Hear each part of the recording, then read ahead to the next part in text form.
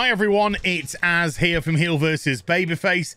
The first two episodes of the new Hawkeye series dropped on Disney Plus the other day, and it hasn't been reviewed particularly well so far, but I found myself in a position recently where I can't bring myself to review Discovery. I just can't do it. I just cannot do it. Somebody else is going to have to take that weight because I just can't. But of course, if I pass on something, I have to pick something else up. And so I thought, oh, God, for all my sins, I would take Hawkeye. And having now watched the first couple of episodes, are they reviewed? Do I feel, because this is just my own humble opinion, do I feel that the current reviews for the show are justified? Kind of like a 5 out of 10, you know, middling, not so good. The short answer would be absolutely. Absolutely. This show is really not good. It has moments. It definitely has moments that I like. But for the most part, structurally, the way that they tell the story, it's not good. So kind of let's go through. I'm going to mix both of them in to essentially one episode because nothing really happens at all. Nothing really happens at all. We start off with a little young 12, 13-year-old Kate Bishop in 2012 as the Chitauri are attacking New York, and she's rich. She lives in Manhattan in a beautiful place in Manhattan with her parents, and her father is killed during the attack on New York. Got to kill those fathers off quickly, you know what I mean? And then we get a credit sequence, because this is the Kate Bishop show. This isn't the Clint Barton show. This is really the Kate Bishop show, which I'll get into in a moment.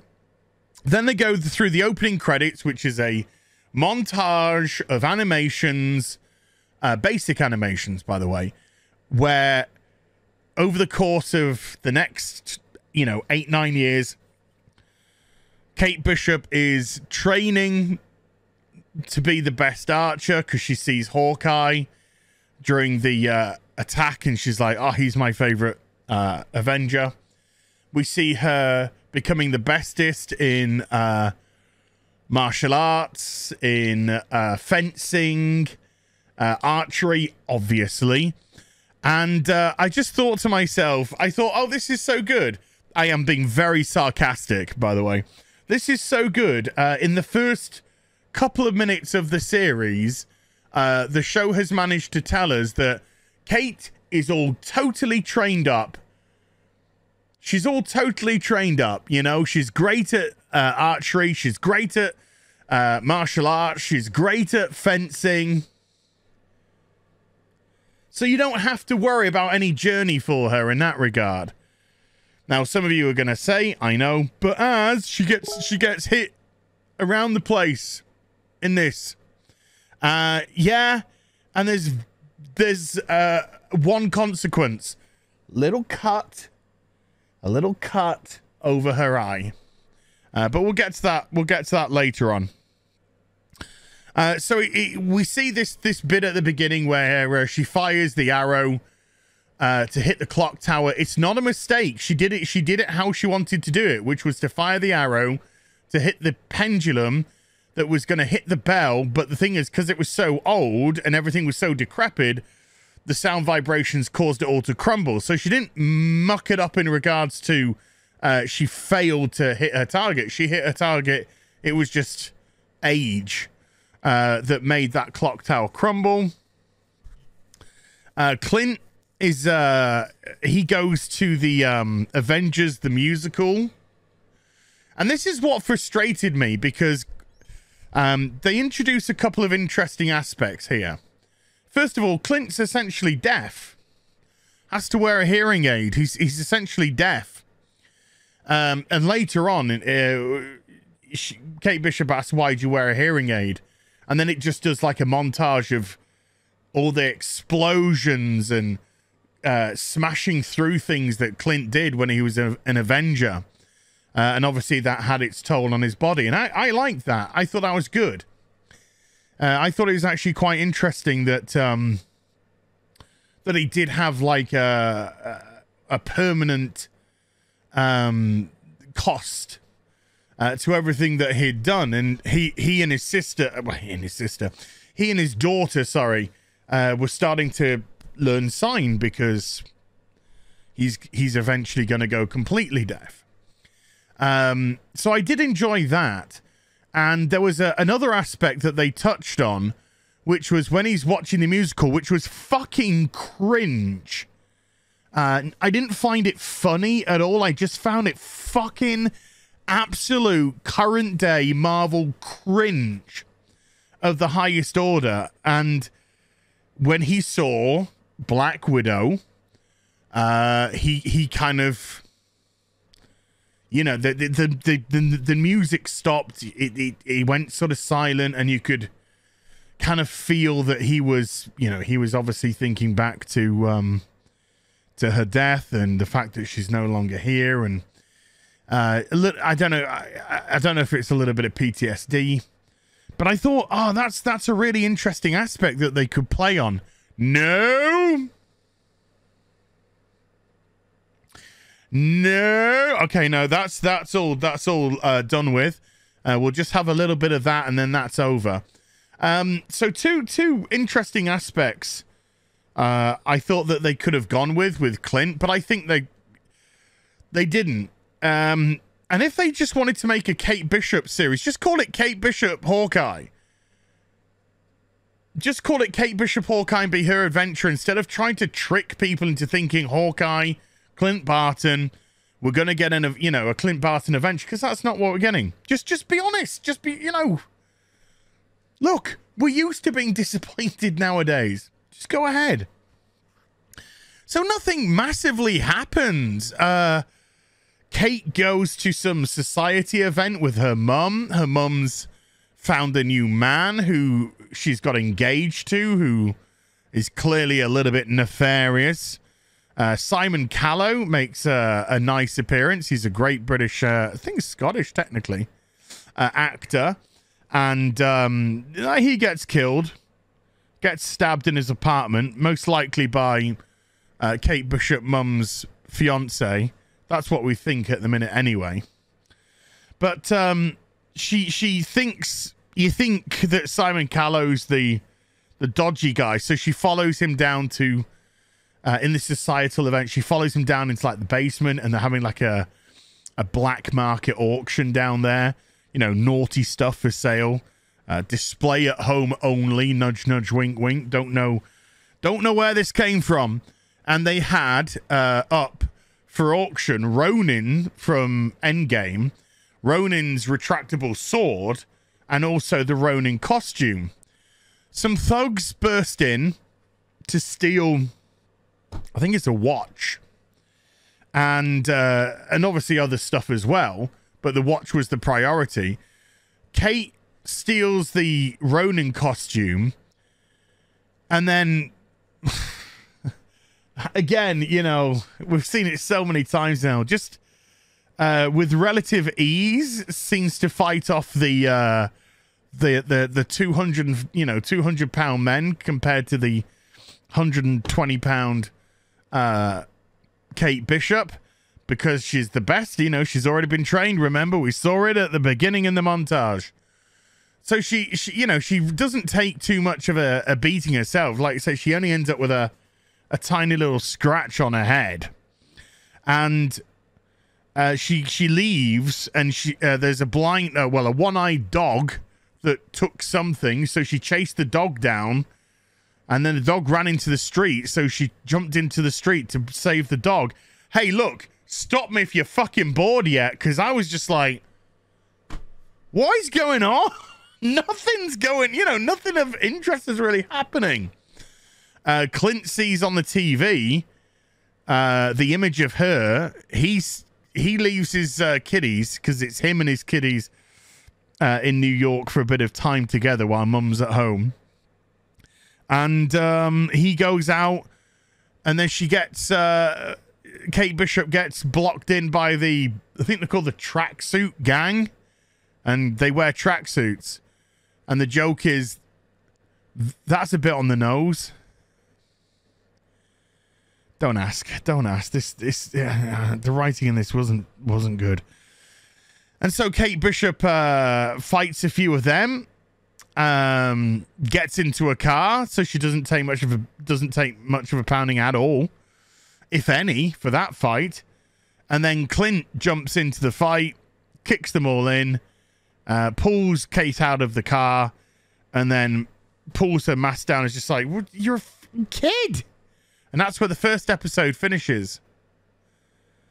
After she's gone and found the body of Simon Callow in his apartment, like I said, who so not really that much happened. And what did happen, I didn't find particularly exciting. The tracksuit gang were just like, okay, whatever. So the next episode is just Clint. The tracksuit gang go to, well, Clint goes to Kate's apartment, tells her to take off the Ronin costume, give it to him. Obviously not in front of him. We find out Kate's 22. So she goes upstairs to change, and then she comes back down, gives him the Ronin costume, and then he's just about to leave, and he's like, nobody tracked you, nobody can link you to this, all this kind of stuff. And he's actually doing some good sort of, you know, trying to make sure that she is safe when he goes and she's not going to be subject to repercussions. And she's like, no, it's all fine, it's all good.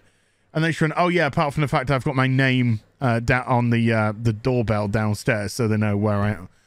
So anyway, the tracksuit gang appear outside Kate's house going, Kate Bishop, because we like Russian tracksuit gang, yeah? It's not funny. It's not funny. It's not funny. And they start Molotov cocktailing her apartment, and there's a little bit of a fight. And then they have to vacate the apartment before it gets burnt down. But they leave the Ronin costume inside. He can't get to it. So later on, Jeremy Renner dumps Kate off at her auntie's house in New York, but her auntie's not there. She's elsewhere for the winter. And he goes back to the apartment to recover the costume. Why? Who cares? But the costume was stolen by one of the firefighters. Oh, I can't believe I'm going to say this. That's in a New York City LARPing group, live action role playing group. Do firemen normally steal from apartments that they put the fires out at? This one did. By the way, no repercussions when he gets it back. So Hawkeye has to go, Clint Barton has to go to this fucking LARPing event in Central Park, I imagine. And it's just, I'm like, oh my God, I'm reading a Marvel comic. I felt like I was reading a Marvel comic. It was just stupid and infantile, and there's no stakes, and Kate doesn't seem to give a fuck, and nobody seems to give a fuck, and nobody seems to be scared, or nobody seems to be anxious, or there's no plot going on. So he goes to the guy, and he does this stupid fight with the guy to get his costume back, and the guy's like, can I beat you in combat for it? Because you're a hero. You get to be a hero every day. I don't, so it'd be really cool. Oh, who gives a fuck? You're a fireman! For fuck's sake! You get to be a hero plenty, sunshine. Jesus. So he gets the costume back. Kate's mucking about with her mum and her mum's fiance, who she's suspicious of. Then they arrange to have a meal. Kate, her mum, and her mum's fiance at their house that night. He cooks it. It's lovely. he kind of says some, you know, stuff which, you know, you can easily read into as just like, I'm trying to do a stepfather role for you. And then she's like, hey, let's fence. So they fence, and she beats him relatively easily, and she keeps saying, you're letting me win. You're letting me win. And then he's like, no, you're just good. And, you know, state champion twice over, remember? And then she wins 3 times in a row. And she's like, you're faking it. I can tell you're faking it. And he's like, no, you're just good. And he takes his, you know, face covering off, and she goes to stab him in the face with her foil, and he just, you know, like whacks it away and knocks her foil on its tip, and it's spinning around, showing that he's actually really good. And she's like, there, you see, I've proved that you're a liar. I've proved that you're a liar. And then he offers her a butterscotch sweet candy, if you will. And when Kate went to Simon Callow's apartment in the first episode and found him dead, he had a tray of the exact same butterscotch sweets. Because this show's written by a fucking moron. And so she's like, oh, I've got to go. See you. And then Clint calls his wife up, and he's just like, look, I'm not going to be able to get on tonight's flight. I'm probably going to have to be a day longer here. I got to sort out the tracksuit gang now that I got the suit back. And I'm thinking, why? And then the only reason I can think of was for him to try and take the heat off Kate. But Kate tracks him because somebody answers his phone when she calls him up, and they're just like, Clint Barton isn't here. And so she's like, she tracks her phone because her mum, by the way, runs a security company, so she's got some tricks on her phone. And Clint's like tied up, but gets out of his bonds easily because he just wants to talk to the owner of the gang to try and smooth it out with Kate Bishop about Kate. And then Kate comes smashing in, and then she just falls on the floor, so they just tie them both up again. And then, of course, the gang's run by a woman because it's 2021. And the woman looks like she's like 25 years old. Yeah, don't think so, but never mind. It's 2021. We just have to fucking accept these things and move on. And they were just like, hey, boss, we found both of them. Credits, end of episode 2. Nothing is fucking happening. Nothing is happening in the show. This doesn't seem to be any stakes. None of the characters really seem to give a shit about what's going on. Clint certainly doesn't. He don't give 2 fucks what's going on. Kate is just like mad because her mum is gonna get remarried. Okay. And then she thinks that he's the one responsible for killing Simon Callow. Okay. But that's like dealt with in a you know, boom. So it's just like, it was so boring getting through these 2 episodes with just next to nothing going on and characters that just don't seem to care. Kate Bishop's already trained up to the max.